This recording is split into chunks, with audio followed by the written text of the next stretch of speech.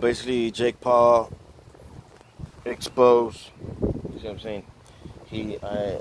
My friend created a fundraiser, and it reached for the BOK, and for the Black Lives Matter. And Jake Paul put it on his last video. What? And Jake Paul put on his last video and say that he raised that money and people were giving him praise, everything. And it wasn't him at all that made the fundraiser. Shut up!